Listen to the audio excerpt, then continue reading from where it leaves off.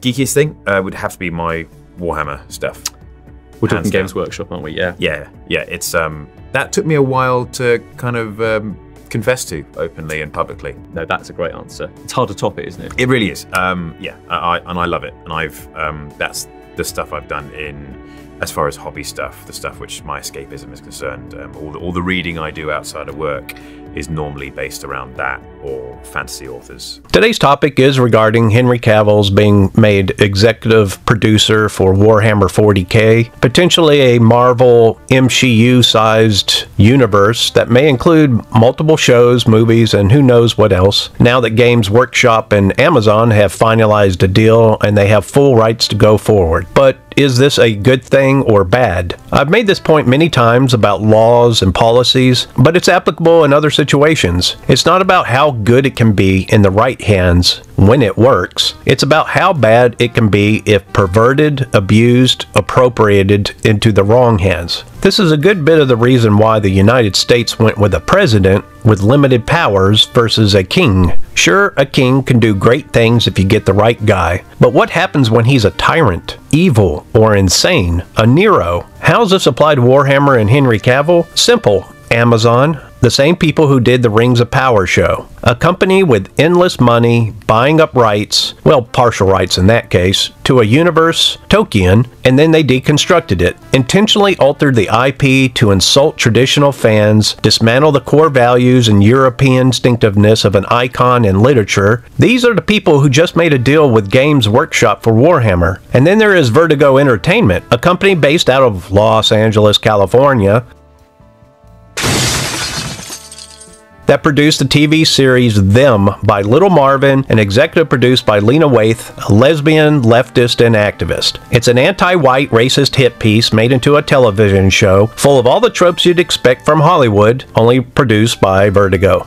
It's a bold strategy, Cotton. Let's see if it pays off for him. Then there is Games Workshop, who published several messages and disclaimers that should be an alarm bell. We believe in and support a community united by shared values of mutual kindness and respect. Our fantasy settings are grim and dark, but that is not a reflection of who we are or how we feel the real world should be. We will never accept nor condone any form of prejudice, hatred, or abuse in our company or in the Warhammer hobby. If you come to a Games Workshop event or store and behave to the contrary, including wearing the symbols of real-world hate groups, you will be asked to leave. We won't let you participate. We don't want your money. We don't want you in the Warhammer community. I wonder who they consider real-world hate groups to be. Now, what was referenced was an example of someone with Nazi symbols on, I guess, their attire or miniatures. No idea, because we never got the other person's side of the story. The statement might sound reasonable, typical public relations gobbledygook, but in this day and age usually means that the company is full-blown liberal and its terminology highly subjective.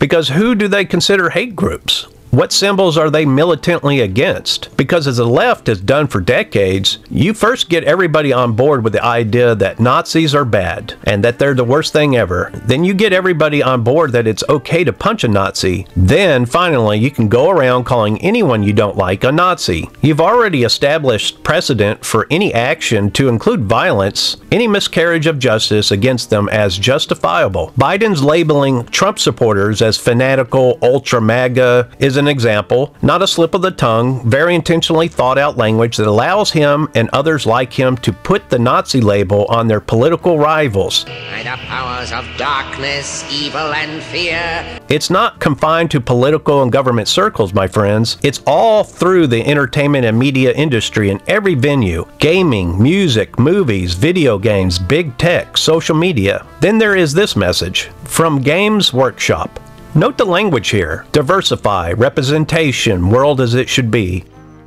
Fuck. All of these are leftist talking points you've seen quoted as objectives by leftists, communists, and anti-white racists. Actual racists. Politicians, Hollywood actors, producers, directors from the offices of anti-white and anti-Western DEI appointees. And we've seen this before. They also didn't appear to provide much context about the incident they cited. We'll never know the motivations of the fan in question or hear his or her side of the story. Their statement also came with claims and observations about the Imperium of Man as follows. The Imperium of Man stands as a cautionary tale of what could happen should the very worst of humanity's lust for power and extreme unyielding xenophobia set in. Like so many aspects of Warhammer 40K, the Imperium of Man is satirical. For clarity, satire is the use of humor, irony, or exaggeration, displaying people's vices or a system's flaws for scorn, derision, and ridicule. Something doesn't have to be wacky or laugh out loud funny to be satire. The derision is in the setting's amplification of a tyrannical, genocidal regime turned up to 11. The Imperium is not an aspirational state outside of the in-universe perspectives of those who are slaves to its systems. It's a monstrous civilization, and its monstrousness is plain for all to see. Yeah, see, whoever wrote this, they haven't read the books. They haven't, or they're simpletons. Somebody gave them a little summary and they wrote out a public relations little speech here. They haven't read the books, they don't even know their own universe. Or for that matter, their fan base and real history with an unhealthy bit of naivety. Many would find some fault with their statement on several grounds. While you do have an empire with gross exaggerations of certain elements, and also corruption, and satire has existed for the source material, especially a long time ago, much of the writing for the books and the lore, and its fandom that have sprung from it, more than explain the Imperium as a necessary evil, much of what it does and how it does it being, one,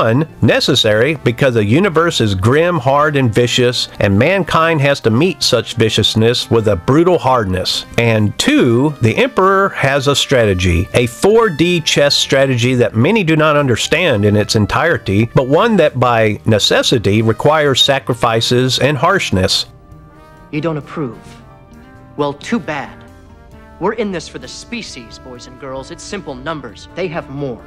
And every day I have to make decisions that send hundreds of people like you to their deaths. And many of the actions of commanders and Astartes and other characters, when being harsh or performing an act that is distasteful to modern sensibilities, often clearly demonstrate regret of its doing, whatever it is, and feel pity and compassion, even voice doubts, but ultimately show an understanding that the future of the entire species of humanity, and indeed all of creation, is literally on the line. Softness, unrestrained sentimentality, and refusing to do what is necessary will potentially have incredibly tragic ripple effects. Everything could literally end up going to hell. And third, the different factions being at war with each other isn't simply that they're all evil and bloodthirsty. The forces of chaos, clearly and openly spoken of in many books, the Horus Heresy novels alone, have worked hard to manipulate different races, empires, and singular personalities as a huge part of their strategy to take over the universe. It's quite simply divide and conquer. Why should chaos and demons contend directly against empires like the Imperium when they can simply manipulate and deceive members of the Imperium to fight their own? The whole reasoning behind manipulating the Primarch Horus into warring against the Imperium. Make the Imperium theirs and then use it to war against the enemies of chaos. And they have done this with other cultures to put factions against each other, as they did with Primarch Fulgrim against members of the Good Eldar, while literally on the verge of a potential alliance that could have benefited both species. And this is chaos in Warhammer 40K, and the biggest single cause of division and galactic war in that universe. A force of evil that can literally be anywhere, whispering in the ear of anyone, finding the cracks in the seams. As for who plays Warhammer, well, all things being equal, I'd say live and let live. You do not have to be conservative for me to be fine with you being a part of our shared hobby. You meet all kinds in the gaming community, yet it has seldom been the case that leftists can do that. Be accepting of people with different views, given that their entire creed necessitates them always finding a scapegoat and oppressor to claim victimhood against, and then carry out a great crusade, if you will, against that evildoer. Real, or more likely the case, imagined and intentionally so. Those who don't signal themselves as one of their group. Inclusion doesn't include those who are not on board with their agenda that isn't inclusive but exclusive.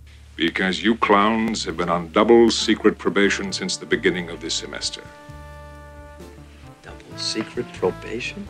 Games Workshop's language in describing the Imperium on Warhammer 40K, especially combined with their message about real-world hate groups and their leftist language, says that they are okay with casually throwing around accusations against people with different politics. And I mention all this because these people, Amazon, Vertigo, and Games Workshop, are the people behind the Warhammer content that Henry Cavill will be an executive producer for. Henry did make a statement that, to all you Warhammer fans out there, I promise to respect this IP that we love. But given that Games Workshop may not even be sure of what Warhammer 40K is really about and what the majority of its fans actually love, or else they wish it was more of the satire it mostly was in its earlier iterations before dozens and dozens of books and content developed it with strong influences from all over, including Christian themes and literature, the Bible, and Paradise Lost. And secondly, considering that all the people with the purse strings have shown themselves to have a definite agenda and a strong will to push that agenda, how in hell will Henry, even as an executive producer, resist them? Is he prepared to refuse to race swap Euphrates Keeler into a black lesbian, or make the Astartes all gay men, or make the central message of Warhammer that masculinity and white people are the real enemy? Surely you can't be serious. I am serious. And don't call me Shirley. Because Amazon would, Games Workshop appears to be. Rumor has it that the showrunners for Amazon's Rings of Power Season 2 are race-swapping Sauron. Oh, somebody kill me, please! A complete departure from Tolkien's work in letter and spirit. And people are wondering this very thing. Whether Warhammer is going to be another Thelma take on Scooby-Doo, or Star Wars reboot, or The Little Mermaid, Cleopatra, Annie. Good lord, the examples are legion, and not of the Warhammer kind. Fans have good reason to be concerned. I can't get it out of my head. Just about every video I see regarding Henry Cavill doing Warhammer, back when he announced, and really any announcement about a new show or movie or remake based on a book or universe, everyone talks about their concern regarding whether a studio will be respecting the source material, the IP, over and over. I think this could be absolutely fucking huge, and as long as they do a good job in like just respecting the source material, like it's so weird, right? Because like this comes after like one day. Did you guys see this bullshit? Look at this. This just, it makes me so fucking mad. Why is this? Do you remember Judge Dredd? Did Carl Urban ever take the fucking helmet off? He never did, because that's not what the character would have done. And more so, Carl Urban is infinitely more well-known than whoever this guy is. And he still didn't do it. So I don't want to fucking hear about this bullshit or anything else. I cannot believe that you have so many of these shows. Like, isn't Halo fans enough? Like, why can't you just make the show for Halo fans? Like, I would have watched it. Absolutely. And so, yeah, as long as you stay true to the source material and respect it, then you'll have no problems. And yet we continue to see bastardizations or full-blown insulting deconstructions. And then still the next thing gets announced and people again ponder whether it will stick to the IP or plug for leftism. Now, I fully credit Henry Cavill as a gamer and hobbyist, playing Warhammer and the like, reading the books, all of it confirmed and legit. It's not staged. He's obviously very passionate. Let's talk about what you guys personally geek out about. Henry, let's start with you. Specifically which universe, or just... I mean, just anything. Oh my goodness, here we go. How long have you got? You've got so many and I've got none. Yeah, like, I was like, how much time do we have? Listen, I'll stay here all day listening. Ruling out The Witcher. Yeah, not The Witcher. Okay. I mean, the easy answer is Warhammer 40,000. That is my jam. I have been into it since I was 10. What's your army at the moment? Custodes. Ah. Yeah. I'm going Necrons next year. Necrons? Wait, oh. Okay. All right. Cool. Were you into? Yes. Were you into this before, or is this a new thing? Let's just assume that anything nerdy I've been doing for a good 33 years. Oh wow, we could talk for hours. Yeah. No, so yeah, that's my jam, and that's the stuff I do in my free time. That's amazing, amazing. I'd love to see your armies. Do you paint them yourself? I do. Yes. That's so cool. Yeah. But you paint? Is it World of Warcraft? Warhammer. Warhammer, I'm a fool. It's Warhammer, Greg. Okay, Warhammer. So what? So you paint by hand? Yes, yeah. Does everyone do that, or can you buy them already no, painted? you have to paint them, but it's just how much effort you put into it. And you put a lot of effort. There's the painting, modelling side of the hobby, and then there's the gaming side of the hobby. Okay. And when you paint them, what do you do with them then, Henry? Then you put them together in little armies, and you fight against someone else's army. It is fun. Oh, I mean, very it sounds fun. ridiculous, but it is Yeah, fun. no, toys, very good fun. He's also clearly communicated awareness of IPs being perverted and altered, though he stopped short of any mention about the insertion of politics and wokeness, either as a chief motivation for and or the nature of those alterations. At times he sort of seems like he knows this though, or encountered it. There's something really interesting with this character that I find fascinating, which is that he genuinely really does just want to do the right thing. But everywhere he goes, whether it's a new town or a new bar, people just kind of give him a hard time and they rag on him despite the fact that he has great intentions. I'm curious if that's comparable to this sort of world, this culture of toxic fandom, where like if you make a movie, especially if you make a superhero movie, like you have great intentions, but there are always going to be a small yet vocal group of people there can kind of just be toxic. I understand what you're saying, but when it comes to fans, it is a fan's right to have whatever opinion they want to have. And people are going to be upset because, especially when you're talking about books or games, because you're never going to be the exact person who they had in their head or who they played on Witcher 3, for example. I don't necessarily consider that toxic, I just consider that passionate. It does appear that he's not ignorant about the danger. You'd think so anyway, following his departure from the Witcher show, which slowly eased him out as a character and finally as an actor for the show. Yet was his departure and problems with that show truly as suggested or stated? Rumors have said he was upset at the show's deconstruction of The Witcher and source material for it, that he was frequently commenting on the production for the show given his love for and familiarity with The Witcher, and that he often met opposition. Rumors have also said he's just difficult to work with. Smells like shit. It is shit, Austin.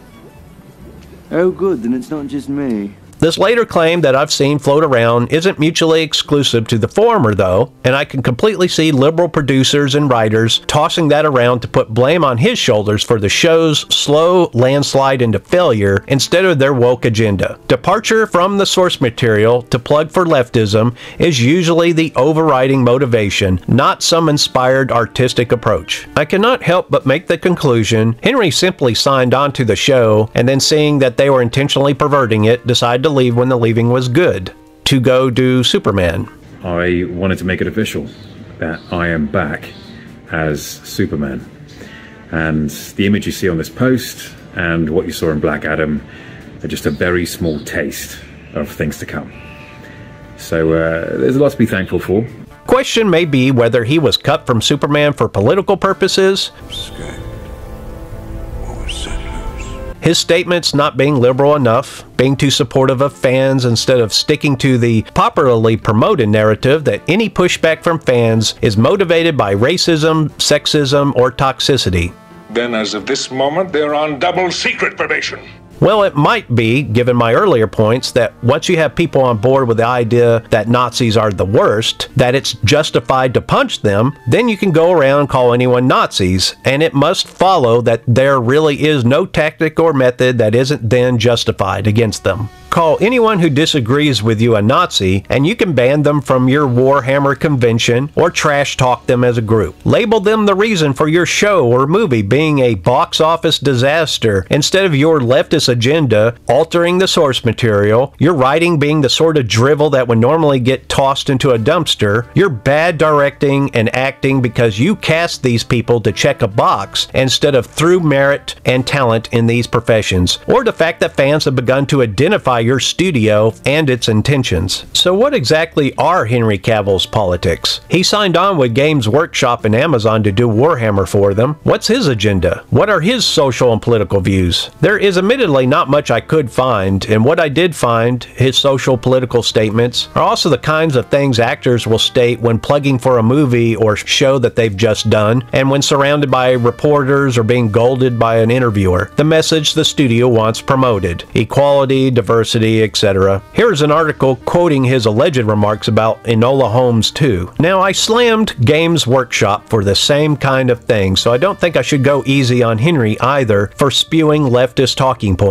Yet in my searching, this was mostly all I could find. I do admit I didn't do as deep a dive as I probably should, but also, in such a search as I did perform, there should have been a lot more had he been an activist leftist like Jodie Foster, or given to insane leftist rants rants like Mark Hamill, meaning he is either keeping his views to himself, mostly non-political, or the search algorithms for Google, YouTube, and others are suppressing it, something I definitely will not deny is possible. He's likely liberal, likely moderate, or just an old-school professional who believes it's not his place as an actor to plug for his personal politics, and I am just fine with that. I wish more actors were the same. And Warhammer, truthfully, is diverse and checks at least in part many of the things liberals claim they want. There are women in the military, women in combat roles, there are even women in special units from the Adeptus Sororitas, Sisters of Silence, and even some appearing amongst special forces like Gaunt's Ghosts, for lack of a better way to describe them as a unit. The Imperium has all races represented in roles and status, largely equal and without any racism I saw. It's not even a thing amongst humanity in Warhammer. People complain about the Astartes being all male, but they also appear to be diverse in terms of racial aspects, given that they share characteristics, mostly at least, with their Primarch patron, and there were black Primarchs and Asian Primarchs. But I'm here to say that that will not be enough. The agenda calls for destroying or repurposing and appropriating any symbols, icons, and role models, and so expect to see Garville Loken become a black gay Astartes, and the Emperor to be depicted outright as a Trump clone, making racist comments out of character to the Emperor, and for that matter, Trump. So will Henry Cavill submit to the will of Amazon, Vertigo, and Games Workshop and take a largely already diverse universe and go full retard?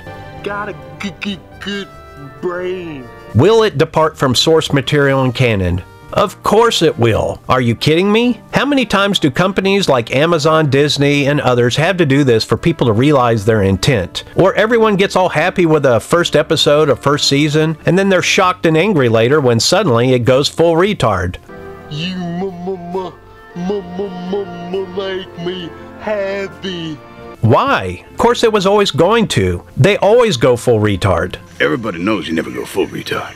It's going to be done brazenly from the beginning, or they will slowly trickle it in with mission creep. A little more and then more. Oh, we're just changing a few aspects to reflect a modern society. Oh, we're just representing a little. The slow boiling of the frog, the bait and switch, which is exceedingly common, lure people in with a good initial outing. This may be just the trailers for the show or movie, or a first episode or two, or even a full season, and then wham, full retard. Retarded, like really retarded. But it's always baked in, always planned. It is the agenda. Guys, this isn't about money, or not mostly. They're attempting to change and control the culture and brainwash youth, counting on it eventually paying off, creating the future customer and fan base. A long-term investment, or so they think. And so they of course keep doubling down no matter what catastrophic dive their company stocks take. It's over! Nothing is over! Bob Iger, at the helm of Disney, knows what he's doing when he keeps doubling down, and if they do not succeed, well, they barely even care, because from the perspective of many, it's an accomplishment to destroy a company and icon like Disney, if nothing else. Think Amazon wasn't aware that the Rings of Power show was going to go full retard on wokeness, intentionally deconstruct Tolkien's work and insult its fans? Think that conversation didn't happen? Of course they knew. They may have underestimated the blowback, but they are doubling down. Warhammer is going to be the next Thelma or Rings of Power or She-Hulk. You may get a little from it, a first good season or possibly two, like with The Mandalorian, but eventually it will be too much. They'll keep pushing and pushing until the Astartes have female warriors, or they introduce Primaris Space Marines as an all-girl military force, better and stronger than the Astartes.